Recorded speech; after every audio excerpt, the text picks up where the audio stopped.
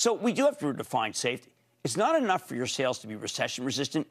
You also have to have your earnings to be inflation resistant. Now, many companies in this industry, they just fail the second test. Clorox, Kimberly-Clark, Colgate-Palmolive. Clorox has been obliterated. That stock's down more than 16% year-to-date. That's not supposed to happen. They did report a hideous quarter about a month ago.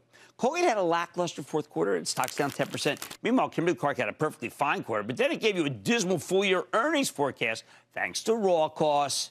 Poof, down 10%. But Procter & Gamble's different. Unlike so many of its peers, Procter has actual pricing power, something they've earned over time by investing heavily in innovation to make its products superior, and in advertising to make sure everybody knows its products are superior. As a result, when Procter reported its most recent quarter, the company generated a stunning 6% organic sales growth, half of that coming from higher volume and half coming from higher price, which they got away with because people like the products. The price increases stuck across all 5 of their main business segments. That said, again, they're not totally inflation-proof. Procter's gross margins declined by 400 basis points in the most recent quarter, but their operating margins only declined by 250 basis points, and that's thanks to higher productivity.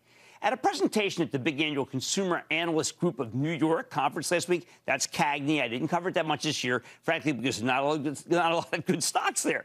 Procter's CFO was pretty candid about the cost headwinds they're up against this year. However, he was also very confident about the company's ability to pass on those costs by raising prices, something few companies can do. Remember, it's not like any of this is new. They've been dealing with high inflation for a while now, and they've been coping much better than their competitors, and that's why I believe that Procter & Gamble is the best of the group. Don't miss a second of Mad Money. Follow @Jim Cramer on Twitter. Have a question? Tweet Cramer. #MadTweets. Send Jim an email to madmoney@cnbc.com or give us a call at 1-800-743-CNBC. Miss something? Head to madmoney.cnbc.com.